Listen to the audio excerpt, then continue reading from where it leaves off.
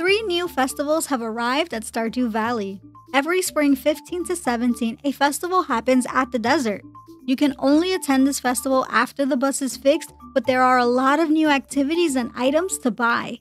Willie's got a daily fishing challenge for you that rewards you with calico eggs, the festival's token. You can win a total of 105 calico eggs from all 3 days to use for prizes. The toughest challenge for me was catching a scorpion carp. So if you find yourself struggling to complete any of these challenges, then I have a pro tip for you. Willie's fish challenges can be easier eating a certain meal with specific food buffs, which I will explain later in this video. You can find Harvey at the festival in his medical tent on all 3 days. He will tell you he is there in case there are any accidents down in the Skull Cavern mines. You can also find the traveling cart lady at the festival every day too, but she only opens shop after 12 noon, so if you arrive early like me, don't forget to stop by before she closes. I was lucky enough to see that she was selling some really cool catalogs. The prize booth is where you can use the calico eggs you've won to trade in for all sorts of prizes. A lot of new items that have been introduced in the 1.6 update can be found here. But this booth is not the only booth to trade for items, so make sure to explore the entire festival. Next to the prize booth, there is a man who will ask you a series of questions for a chance to win a hefty amount of 50 calico eggs. You can only win once per festival, but you do have a chance to try again each day the festival is open if you mess up the first time. Just like the night market, you can be teleported home since time does not stop at this festival. A huge plus to the Desert Festival is having access to the Skull Cavern even if you haven't found the Skull Key yet. Here's your chance to check out Skull Cavern for free and stock up on goodies. Marlin also gives you cave challenges to complete for calico eggs, so the more difficult the challenge, the more calico eggs can be won. You can also win calico eggs by doing Gil's challenge. There's a sign right outside of Skull Cavern with the instructions on how you can do that. A cool feature of the Skull Cavern during the festival are the calico statues you can find. They will sometimes give you calico eggs and a random effect on the mines. You will also find calico egg nodes. These nodes are only available during the festival, but the calico eggs you've collected do not disappear once the festival is over. My favorite part about the new Desert Festival is the chef stand. You can order free food and customize it to your liking. The meals that the chef will make for you will give you special food buffs depending on what you order. There are 5 different main courses you can choose from and 5 toppings to pair with, making a total of 21 different meals and food buff combos you can choose from.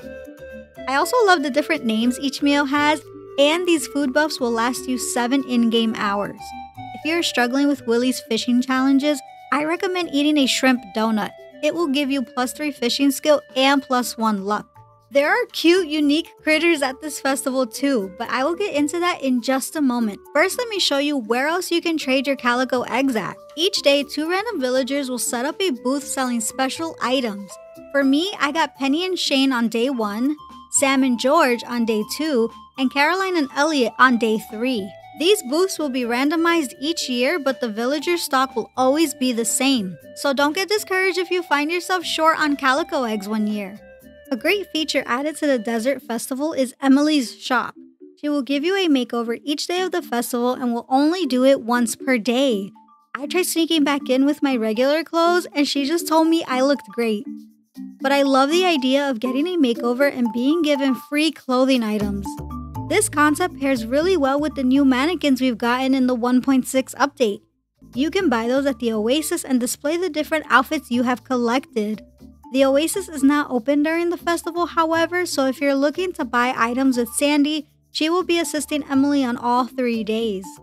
I love that the different outfits Emily may choose for you are completely random, so no 2 players will have the same outfit guaranteed. There's a possibility you can find calico eggs in artifact spots during the festival. If you wander far enough around the desert, you may encounter the suspicious character who says they can alter the race for you for 1 calico egg. Will you do it?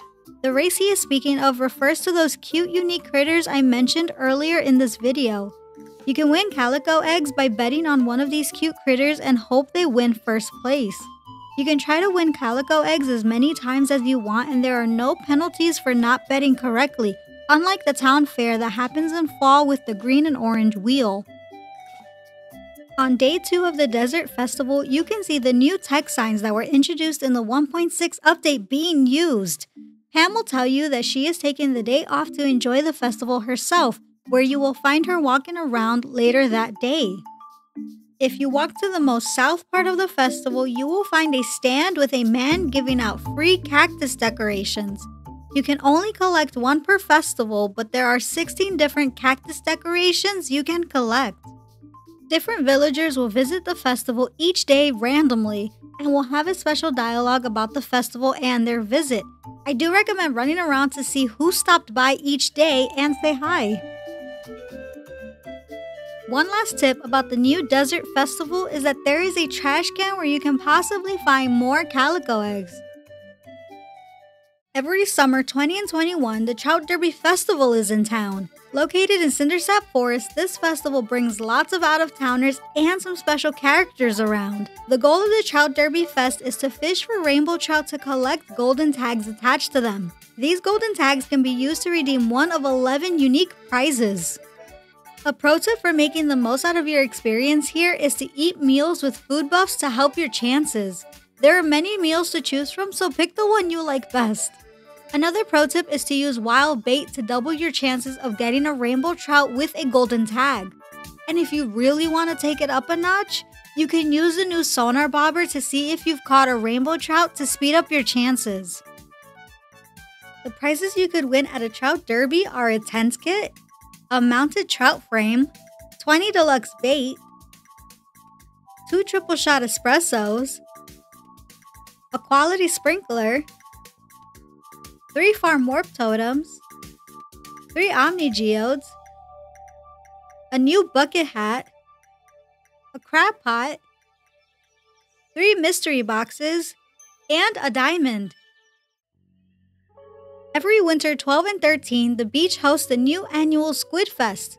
The squid-themed festival lets you win one of 13 prizes by trading in the squid you've caught. There are 4 tiers of prizes, granting you more and better prizes the higher the tier you reach, as well as certain prizes being available only on specific days. The tier list is found right next to the prize booth, letting you know how many squid need to be caught to qualify for each tier.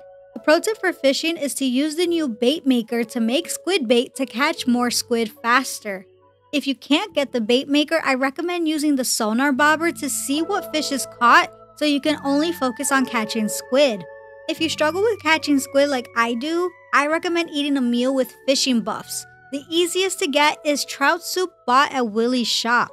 The prizes you can win at Squid Fest are 20 deluxe bait, 10 winter seeds, 1 pearl, 1 Squid Kid poster, 1 seafoam pudding, 1 trap bobber, 2 or 3 mystery boxes, 1 dish of the sea meal, 1 treasure chest, 3 coffees, 1 new squid hat, and 1 The Art of Crabbing book.